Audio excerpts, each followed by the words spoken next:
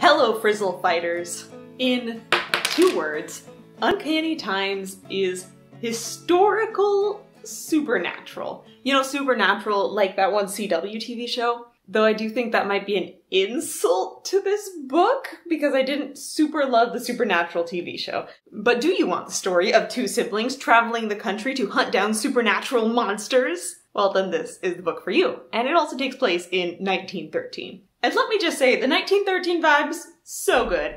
As I am not a time traveler, I can't say for sure how accurate this is. But it certainly gave me the right vibes. I absolutely just love it when I'm reading a historical novel, and then I have to look up the definition of a word, and then I see the little popularity graph.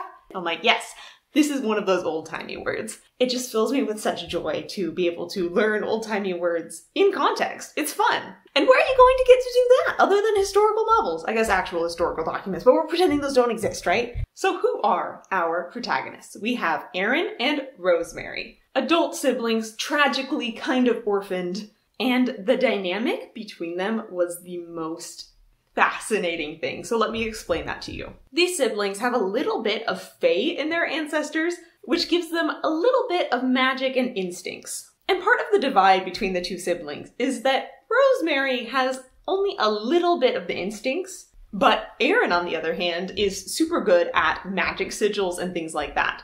And he has so much of this fae magic that other supernatural hunters are often afraid of him, because he's a little too close to the monsters that they're hunting. And Aaron is also neurodivergent, a quirk that Rosemary blames on him being a little too fae. This brother and sister, it's them against the world. It's their dynamic duo. They've been working together to fight monsters pretty much their entire lives. When they are out on a hunt, they need to be perfectly in sync. They have trained together, they love each other, they know each other better than anyone else in the world. And yet, there is so much intellectual divide between them. They are constantly struggling to predict the other one's actions. They are constantly surprised by the other one's opinions and how they're reacting. They love each other, but they're resentful of each other sometimes. They want to be the perfect team, but they're often unbalancing each other and disagreeing about the best course of action. And I loved that.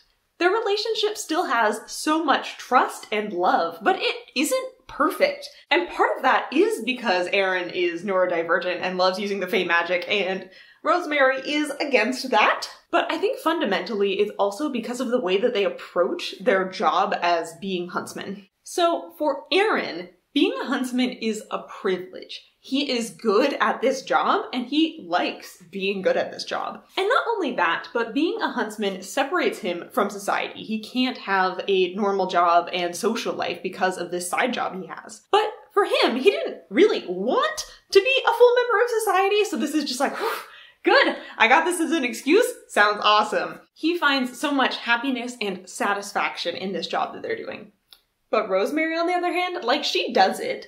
She doesn't hate it. She also finds satisfaction in it, but she also admits to herself that if she could participate more in society, she'd love to be a suffragette. She would love to be able to make friends more easily and maybe get a girlfriend or boyfriend or 2. And she resents the fact that killing monsters has to always be her priority number 1, when sometimes she'd like it to be something else. That sometimes she doesn't want to have to take care of her brother that's too fae in his mannerisms. Sometimes she doesn't want to be out risking her life all the time. So whenever there were little disagreements between Aaron and Rosemary, whenever there was little friction there, I loved it. I think that is the real strength of this book. And in the end, I did enjoy being in Aaron's perspective more than Rosemary's, just because he was more enthusiastic about it all and less judgmental in general. Now, the action and mystery plot of them hunting down this magical monster, it was okay. Like, not a standout, but it wasn't bad. In the end, after they had wrapped up that plot, it was kind of bittersweet and a little bit more tragic than I was expecting, but at the same time, it made me hope so much for the sequel. Mostly because I'm so engaged with the siblings dynamic, I just want more of that, please.